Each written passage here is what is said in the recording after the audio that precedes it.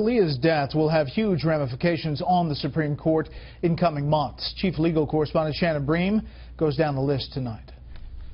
The stakes could not be higher this year in the Supreme Court. Justice Antonin Scalia's sudden death leaves the Supreme Court with a gaping hole in the middle of a term jam-packed with hot-button issues. The timing throws everything into a state of uncertainty. First to consider, what happens to the cases the court has already heard, privately voted on, but has not yet publicly released an opinion, including disputes over voting rights, affirmative action, and a key case on whether public school teachers in California can be forced to financially support a union they want nothing to do with. There are a lot of cases that the court had reached a tentative decision on that now they will have to go back and see if the loss of Justice Scalia changes the outcome. There were cases that no doubt had been assigned to Justice Scalia to write the opinion, which will now need to be reassigned. And of course, in some cases, the loss of Justice Scalia could mean that the outcome will change. For cases that wind up locked in a tie without Scalia's vote, the Chief Justice could announce the cases will be held over, even reheard once the bench is back to being fully staffed with 9 justices.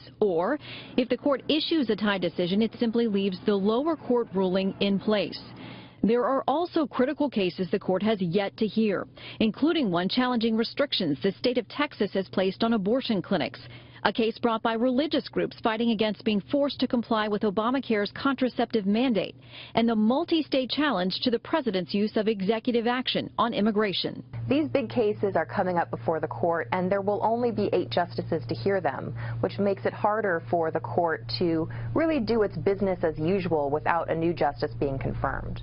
Court watchers expect that Chief Justice John Roberts will take his time deciding what to do on a case-by-case basis.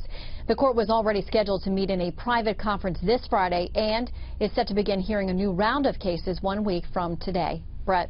Shannon, thank you.